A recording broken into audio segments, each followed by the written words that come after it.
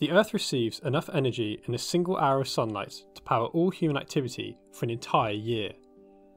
This is an absolutely mind-blowing amount of energy freely available for us to harvest and power our planet, with minimal environmental impact compared to fossil fuels. However, solar cells account for less than 1% of global energy production, so what's holding us back from using the technology we already have? The transition from fossil fuels to solar cells and other renewables has been a slow process over the last few decades, with non-renewables still dominating global energy generation. Until there is enough political will and renewable energy sources are consistently cheaper than fossil fuel alternatives, the world is very unlikely to make a significant enough transition to renewable energy.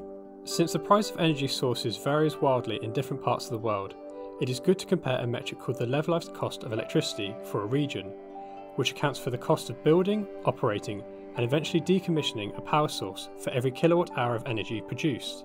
In the UK, natural gas is the cheapest fossil fuel source and has a levelized cost of £66 per megawatt hour, whereas solar cells have a cost of £80 per megawatt hour. However, in the US, these costs are $36 per megawatt hour and $32 per megawatt hour respectively, which is very promising.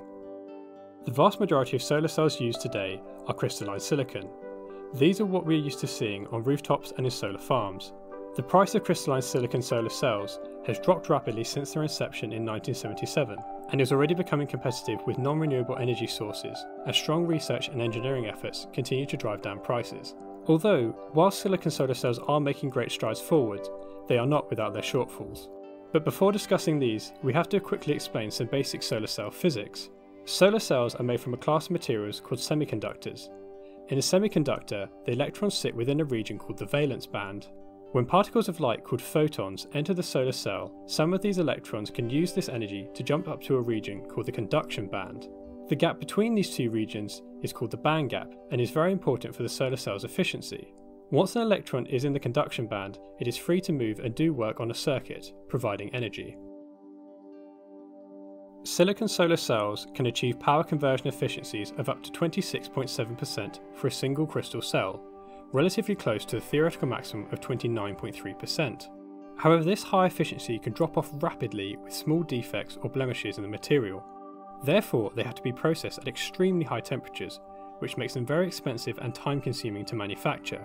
In fact, it is estimated that it would take around 170 years to produce enough silicon solar cells to generate the energy required to power the Earth.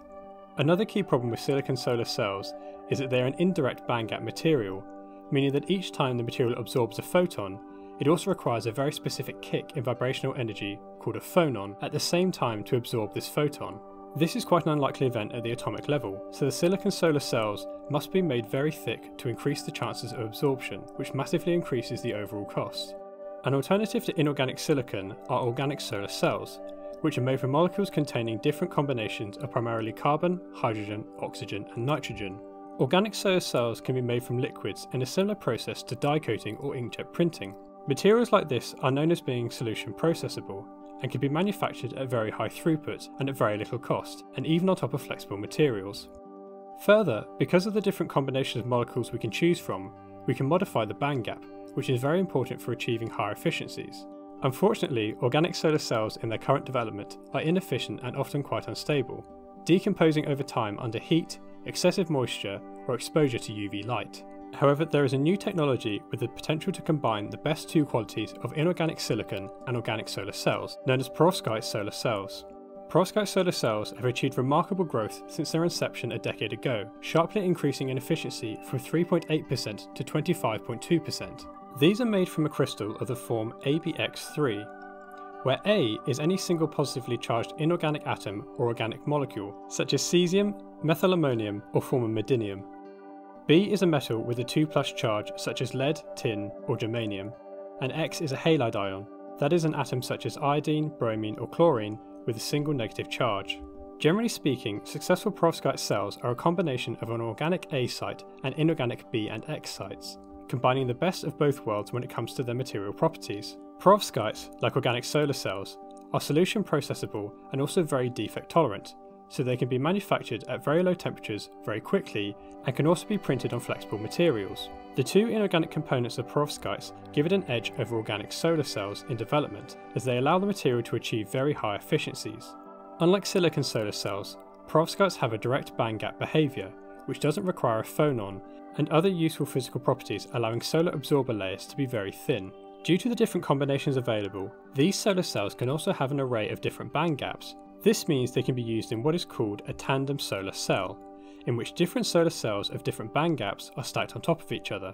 The bigger bandgap material sits on top, catching the high energy light efficiently, and allows the lower energy light to pass through to the lower bandgap material. Silicon perovskite tandems have already achieved 29.1% efficiency, but are still a developing technology, and will likely continue towards a theoretical maximum of around 38% efficiency. The combination of all these properties allow for perovskite solar cells to be a very cheap, high-performance solar cell, which could very well drive the paradigm shift from fossil fuels to solar cells in the near future. Of course, we are yet to see perovskites dominating the solar market, with cells on our roofs and in solar farms. So why is this?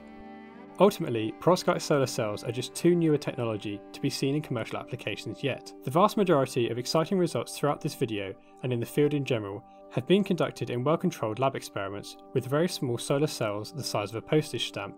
The first main challenge here is to be able to scale up these cells to be large enough for solar panels, which poses both a very significant engineering and scientific task. The second main challenge is to be able to have these solar cells last for a long time. Silicon solar cells already last reliably on rooftops for around 30 years. Developing perovskites that can avoid being broken down by moisture, oxygen and UV light is another significant task needed before perovskites will challenge silicon and ultimately fossil fuels. A third important challenge is to replace toxic lead from the system, as it could be damaging to health. This could be replaced by other similar metals such as tin, but is also a relatively new research area. Perovskites are likely to play a significant role in the near future of renewable energy generation, and will hopefully be a key component in bringing down the price of solar cells consistently below the price of fossil fuels, transform the energy harvesting landscape of our planet, massively reducing the anthropogenic contribution to climate change. We'd love to explore other topics in renewable energy and climate science, so please leave a comment on what topic you'd like to see next. Subscribe and click the bell icon to be notified of our future videos on these topics. Please also check out our other social media, and as always, look after yourselves, each other, and most importantly, the planet around you. Thanks again, R. Eden.